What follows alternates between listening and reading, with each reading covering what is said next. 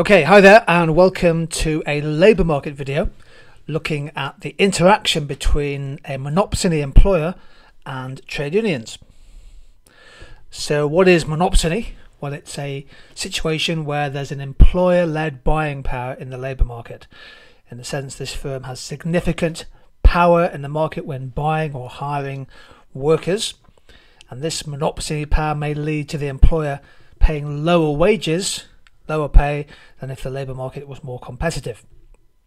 Now, in theory, we can show that a single firm monopsony, a profit maximising employer, may choose to offer a wage in equilibrium which is lower than the value of the marginal revenue product of those people employed. If you're paying a worker less than the value they create, that can lead to worker exploitation and the risk of an increase in working poverty, which is highly topical at the moment. Working poverty is when a family with at least one person in paid work in a job is stuck below the official relative poverty line, which is usually 60% of median income. Let's work through quickly the monopsony analysis diagram. We're going to assume here that this is a profit maximising employer with a downward sloping labour demand curve of the marginal revenue product of labour. The average cost of labour goes up, they have to bid the wage up to get extra workers, and if the average cost is rising, then the marginal cost of labour will be increasing at a faster rate, assuming you have to pay all workers any increment to the wage. So the profit maximising employment level is where the marginal cost of labour intersects with marginal revenue product of labour, which is employment level E2. And at that employment level, the value of marginal revenue product created by the workers in this job, in this sector, is W2. However, the monopsony power of the employer allows them to pay a wage W3. They only have to use the labour supply curve, the average cost of labour, to determine the wage they have to pay. So in that sense, there is an underpayment by the employer. The wage they're paying, W3, is quite far below the marginal revenue product of labour, which is W2. So therefore, in theory, the monopsony employer can use their buying power, their market power, to pay a wage lower than the value of marginal revenue product. And in that sense, there's an exploitation of workers. Now we'll come on to unions. Trade unions are organisations that operate and act collectively on behalf of their members for improved pay and also better working conditions. And the phrase we use is that they operate with collective bargaining power in negotiations with businesses, employers, perhaps to improve pay, perhaps to protect pension rights, or to address issues to do with unfair dismissal. Certainly to try to improve working conditions, including health and safety at work, and also lobbying government, lobbying organisations for improvements to minimum wages and training. In the UK, there's been quite a significant fall in trade union membership. These are the latest official data available. Just over 6 million people in the UK in work are members of a union. That's well below half the level in 1979, when there were 13 million trade union members. Indeed, if you look at the percentage of people in work who are members of a union, that is now down below 25%. It's 23%, compared to a third in 1995 and over 50% in 1979. Many more workers are unions in the public sector, for example in the NHS. Indeed, in the private sector of the economy, only 13.5% of employees are members of a union, whereas in the public sector it's just under 52%. So lots of stories in the news if you want to follow this kind of issue about if you like disputes and battles between unions and employers. Here's a good example from recently: the Amazon Air pilots, the pilots who operate Amazon's fleet of aircraft. They are in dispute with Amazon over wages. Amazon's become a retail powerhouse. Some of the pilots who transport those packages are speaking out against what they describe as low wages, shoddy maintenance and stalled contract negotiations. This is a classic trade union monopsony dispute. Here's an example from the UK. Up in Cumbria, Sellafield, the nuclear power plant, there's a dispute between the business which operates the security at Sellafield and security guards who are members of the Unite union, a general purpose union. So there are two examples of unions battling, negotiating with monopolistic employers. So how might a trade union with significant bargaining power, let's say a union that has the credible threat of strike action, a union which has negotiating clout and influence, how might a union with bargaining power impact on a monopsony employer? Let's go back to our diagram. This is the kind of analysis diagram you can draw to get grey marks.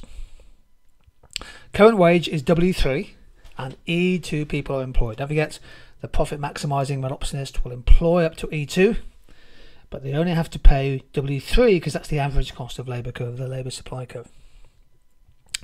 Well, the union could use their collective bargaining power to negotiate a pay rise. Let's say they negotiate, if you like, a pay floor, a minimum pay rate, similar, if you like, to a minimum wage, but a union negotiated pay of, let's say, W4, a trade union negotiated wage rate. Now, at W4, that effectively becomes the going rate.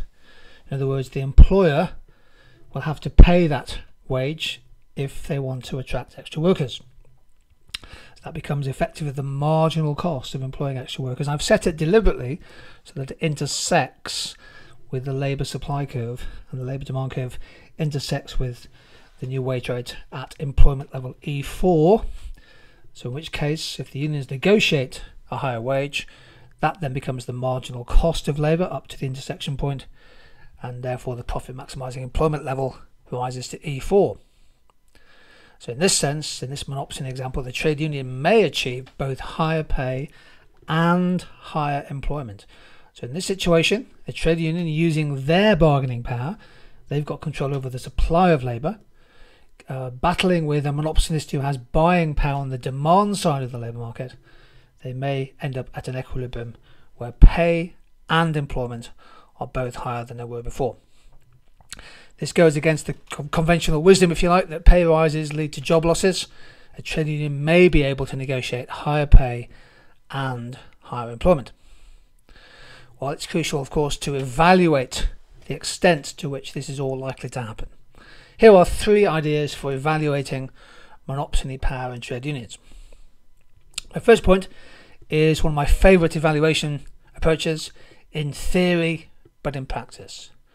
So as we've seen, in theory a monopsony may pay lower wages, but in practice they don't have to.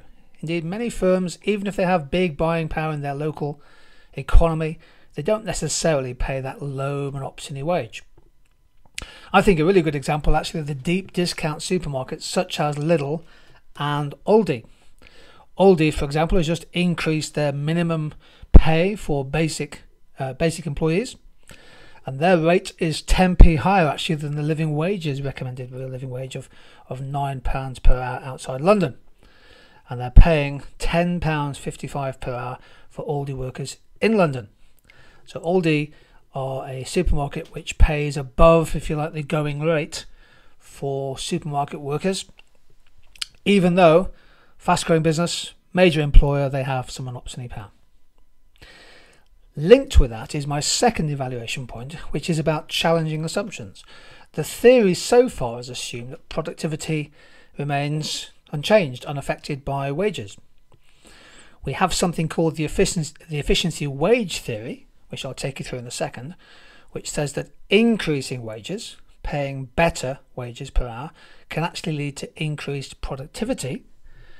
And therefore, if firms increase the wage, some or all of the higher wage costs will be recouped, will be gathered back through, for example, better staff retention, fewer people leave, and perhaps higher labour productivity.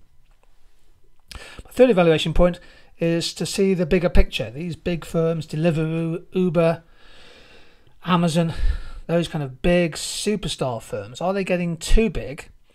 So is there a case for intervention in the market? Not necessarily via trade unions, but, for example, a more rigorous competition policy, or perhaps a more generous legal minimum wage. A thought to ponder. Let me just take you through the efficiency wage theory, because it gives you a chance to develop your diagram on the monopsony side. So the efficiency wage theory is the idea that paying more, paying people better, can actually lead to increased productivity. So initially our wage, let's say, is at W4, union negotiated wage.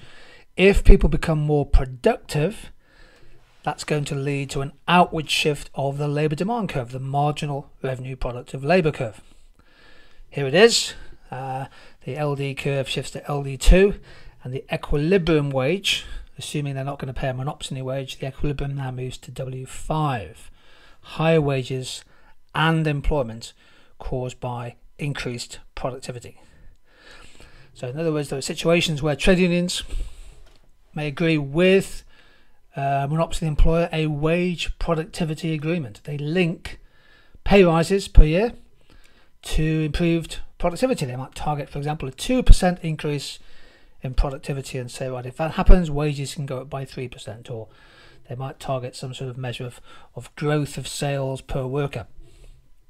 If unions and employers can negotiate favourable pay and productivity agreements, there might be some mutual gains both for the business and its shareholders, as well as the unions and the people they represent.